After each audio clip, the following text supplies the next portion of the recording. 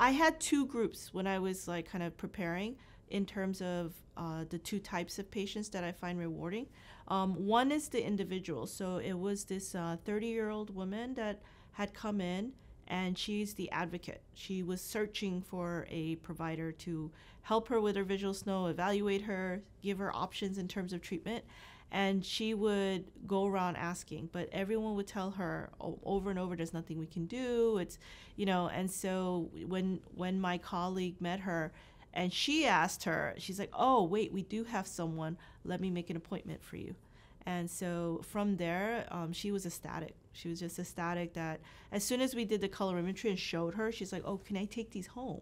And that's how good she felt, right? And so she didn't even need that much time to even adjust to the lenses.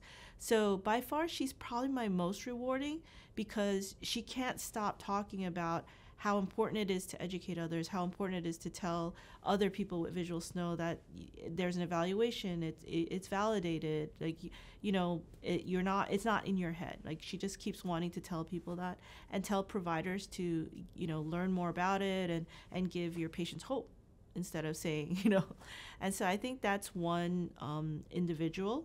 The group of individuals was these young ladies with the POTS that had such a huge improvement just week by week with their NORT therapy. And till this day, my residents enjoy it too. Like each week we're both all of us are experiencing these, oh, did you hear what this person said? And did you hear what this person said?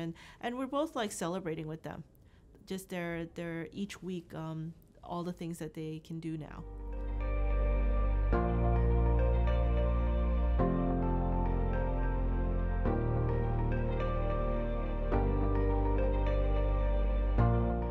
Right, so we're getting to a place where if they're seen enough times, the insurance will not cover a certain number of sessions, right? Right now, we're using subjective visual disturbance a lot, and I think it's important also for treatment for them to get insurance coverage.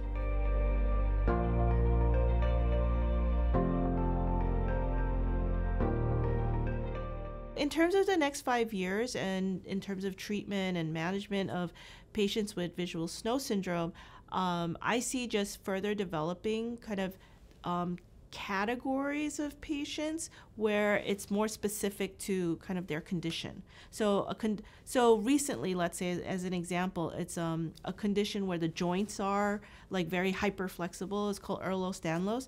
We've been seeing patients with visual snow, and I'm like, or our visual snow patients say, oh, my doctor wants me to get tested for Ehlers-Danlos. And we're like, really? And so I think just having categories of understanding that they're going to have possibly visual snow and then to treat it with that understanding, for me in the next 5 years and solidifying that so that the medical community can be aware. So it's not an isolated thing anymore where it's like, oh, this could actually be part of that condition, whether it's concussion syndrome, whatever it is. I've been more excited about understanding that it is associated with other conditions and then to be able to help them. But that, for me, might help me understand, is there a commonality of those conditions, which right now I'm not seeing, but I'm wondering if there is one, which would then help with actually helping reduce that visual snow symptom in all these conditions.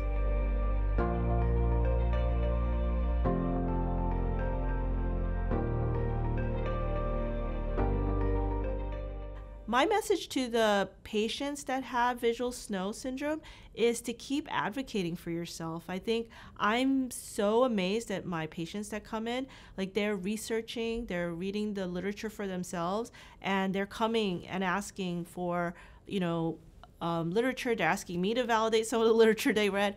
And so I think that's important. I think especially for children, younger practitioners, like younger teenagers, like the 12-year-olds, to, believe them when they say they have these symptoms, because they often come to us and say and tell their parents, oh, I didn't know that was not normal. And we've actually had 20-year-olds that said the same to me. And it's like, oh, I didn't know that everyone didn't see the dots on the white walls, And so I think it's very important, and that word of advocacy, and then to keep seeking out, right? To keep seeking out answers. Go to Visual Snow Initiative and, become a member and like understand what's going on in the community. In terms of practitioners, like I really, it's like please understand them, please listen, and then please, understand that there's an anxiety underlying, and to give them calm, right? Don't just don't tell them that, oh, there's nothing we can do. That just help them research, and look for things to see if things could help them, right? Because yeah, they come in with so much anxiety. I think practitioners, the first thing we want to do is maybe just hand it off to someone else and say it's a mental health condition, and it's not. And so just to be able to have them validate the individual that's in front of them. In terms of practitioners, what I would encourage, because the patients are so relieved when you can validate their symptoms, and I think that relief gives them the ability to trust you, right? And I think it's very important to do that, to understand them, and also to understand that there will be an underlying anxiety because of those symptoms, and to be patient with them for that.